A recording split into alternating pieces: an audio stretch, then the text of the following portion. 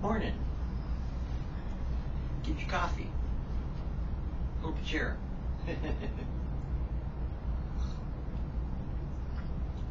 This is VidDevo Women because I grew up around women. I had a mother who was more father than mother because she was raising her children, all four of us, basically on her own. Oh, sure, she had help from her friends, and there were different people in her life that influenced her family, being that she was not married to my sister's father, and she wasn't married to my father.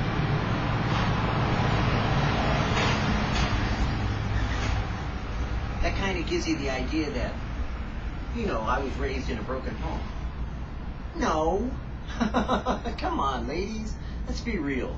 Most women know that they raise their family the best that they can.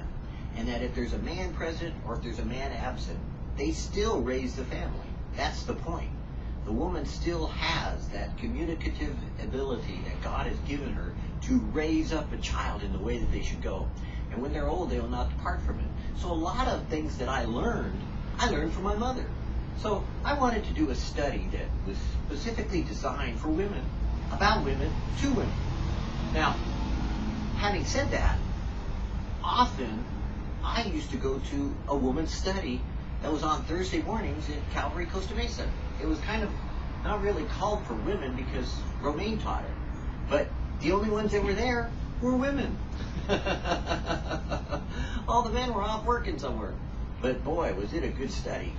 And I used to love it. So when my wife, recently I go out and I have this tendency to go out window shopping at used stores, you know, and I take her along with me, and she doesn't get much time to shop, but, you know, she at least gets a chance to look, you know, and grab if she can while I'm blitzing through the store. But the point being is that I always go through the Christian book section, you know, and if I see a devotional, I try to look and see if it's any good, you know, and then maybe pick it up for her, you know, because she really enjoys devotionals. But I've discovered that most of the devotionals that I've seen, unless they're some of the classics, were pretty fluff and stuff. You know, just kind of, you know, not really there. Well, as it turned out, I wound up picking her up one that was a 1-year book of devotions for women on the go. And usually when I see something that says for women or for students or for adults or for men or for this or for that, they're usually just some writer's idea that just, you know, kind of slapped it together, and you can tell that it's just a fluff and go, you know, kind of more puff than stuff, you know. And I like to call them HR puff and stuff, you know, after the cartoons, because, you know, I know what that is. You know, it was kind of like fun to watch, but didn't really amount to much. And sometimes that's what devotionals are like. They sound good, they look good, but really a bunch of hot air. You know, kind of like what men do sometimes. You know, men love to pontificate. Pontificate means to puff up and to make it sound important and to really get really, you know, kind of like ego in the way, you know. And while we do look good when we're strutting our stuff, sometimes really our strut is more than our stuff. Because the reality is, in the morning, you're still leaving clothes all over the bed, you know, or all over the living room, or all over the house, you know, and still forgetting to put the toilet seat down and not doing the work that maybe we should be doing to inspire women and wives and boyfriends and girlfriends to be more, to do more, not laying down our life. So I kind of like the idea of this women's study because I picked up the book, you know, my wife immediately, you know, latched onto it when I put it in the bathroom because she's doing her morning constitutional. So having a constitutional, she gets to constitute with God, you know, to reconstitute her spirit, so to speak, and to put it together in right relationship with the Lord. Because that's kind of what you do, is you take the opportunities that are made available to you and you use them. I mean, when you're putting on makeup, you don't have time. You're too busy putting on makeup.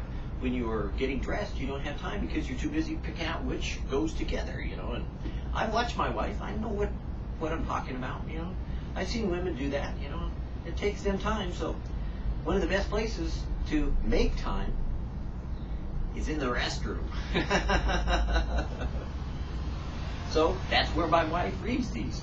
So praise the Lord, I wanted to use these as the foundation for VidDevo Women, so women could take it and make it as though it were makeup to put on for the Lord the glorious image that they are being created into by God from the inside to the outside, causing them to reflect the glory of the day that God has given them to become women of God. Read Psalm 51, 1 through 4. Watch me clean from my guilt and purify me from my sin, from Psalm 51, 2. Crystal clear. One day I pulled a crystal glass out of my dishwasher and went to fill it with water. I was so thirsty I had been exercising and my throat was dry. I filled it to the brim with crystal clear drinking water from the refrigerator and lifted it to my lips. Just as I was about to take a big refreshing gulp, I spotted food particles crusted on the inside of the glass. I tossed the water down the drain and went for a clean glass. I had just been reading 2 Timothy in my quiet time, and I immediately remembered this passage. If you keep yourself pure, you will be a utensil God can use for this purpose. Your life will be clean and you will be ready for the Master's use for every good work. 2 Timothy 2:21. I thought long and hard about that glass. Now, years later, when I am tempted to sin and I want to harbor it, keep the sin secret or justify it, I remember that glass. Sin is like that. Jesus was so serious about dealing with sin that he said that if part of your body causes us to sin, we should cut it off or gouge it out. A part of our body gone is better than going to hell. Matthew 5:29 through 30. Sin makes us dirty, and Jesus calls us to get rid of it in no uncertain terms. If I drink from a glass with debris in it, I am repulsed, sick to my stomach. So I ask myself, when I see sin in myself, do I feel the same way? I'm not trying to live in condemnation, but rather I want to clean the glass and become beautiful crystal again. If we confess our sins, He is faithful and just to cleanse us from sin. He's faithful and just to forgive us our sins and to cleanse us from all unrighteousness. Let's say that again. If we confess our sins, He is faithful and just to forgive us our sins and to cleanse us from all unrighteousness. You see, it's easy to ask for forgiveness, but it's quite another thing to be cleansed from unrighteousness, because that takes away the guilt stain that we have, that we feel like we need to blame, or we feel the blame of Satan himself, who causes us to be accused before the Father night and day, and yet Jesus intercedes on our behalf. Because of the blood of Jesus that was shed on the cross, God himself has said, hey, when I cleanse you, I remember your sin no more, as though you had never committed it. You might remember it, but I will cleanse even your memory from that stain, that particle that seems to have clutched itself to your life. I will remove it and make you clear and pure and holy in my sight. God is like that. God is your Father. God is the one who has caused you to be forgiven, to have a means to get clean and cleansed up.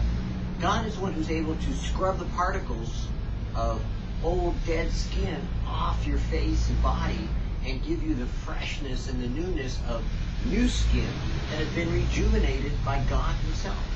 So from the inside out, God is working to make you the woman of God that he wants you to be. He's making you into the creation that he made and formed with his own hands. And that's what his plan is for you today, to form you with his own hands into the gorgeous, beautiful woman of God that you are, because he's already seen you as perfect in his sight.